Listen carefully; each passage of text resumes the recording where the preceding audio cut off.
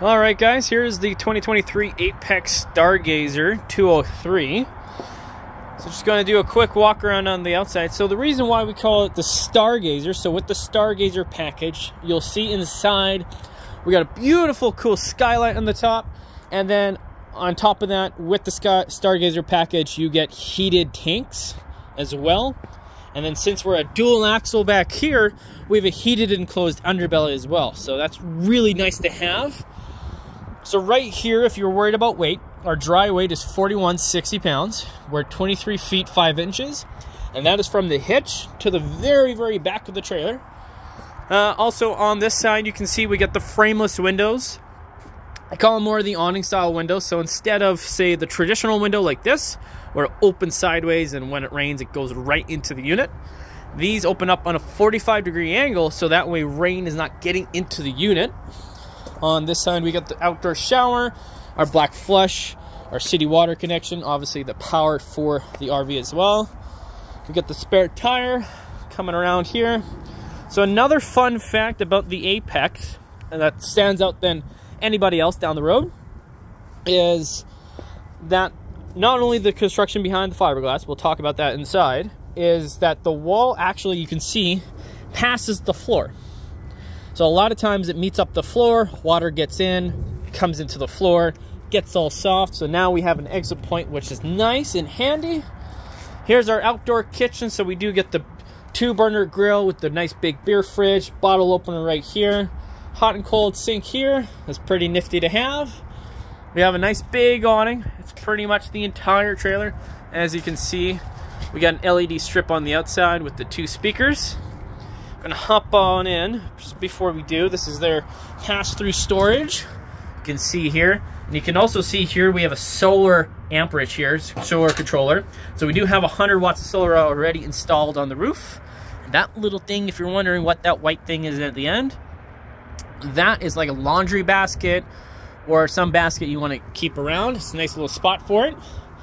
So hopping on in, my battery is dying here, so I'm trying to make it a little quicker so you can see. So now this is the skylight I was talking about. So it does open up. You can see you take these connections off, open them up, you can open the whole window. But not only that, you got your nighttime shade as well as your daytime shade. And they do clip into each other, so you can have them half and half, just like that. Along with that, you got the front window. You got tons of windows all the way around. Jeez, my battery's dying. All right. So we do have a nice big deep sink here. Awesome. 2-burner. We got the microwave. We got a propane electric fridge in this guy here as well. We got the dinette on the slide. Also on this 203, we have the Murphy bed style. So this bed does fold up. It'll be hard to do over on the hand. And then this just goes into the couch right here. And then you have a full-size couch. I'm going to place you just like this behind the TV. Maybe I can do it in front of the TV. There we go. So I can show you exactly what I mean. So this goes forward, and then this just folds up. Just like that. Pretty straightforward. Very easy to do. You do now have storage underneath each side of the couch, which is nifty to have. Hopping on into the bathroom, and you got so much room back here. There's no bunk beds. Look, the kids are gone. It's sweet. We got tons of room under the shower. If you're a taller fella, we have the skylight, so you can poke your head through there. We got some storage here also. So when I was outside, I did talk about the construction. So the big difference now versus, say, a lot of other manufacturers were built out of Azdel composite walls. And the only way to tell you have Azdel composite walls and what it is right here. You can see in the keyhole, instead of this being wood, it's a composite wall. The benefit on this, right beside the aluminum frame, is that we are avoiding all the cancer stuff trailers get.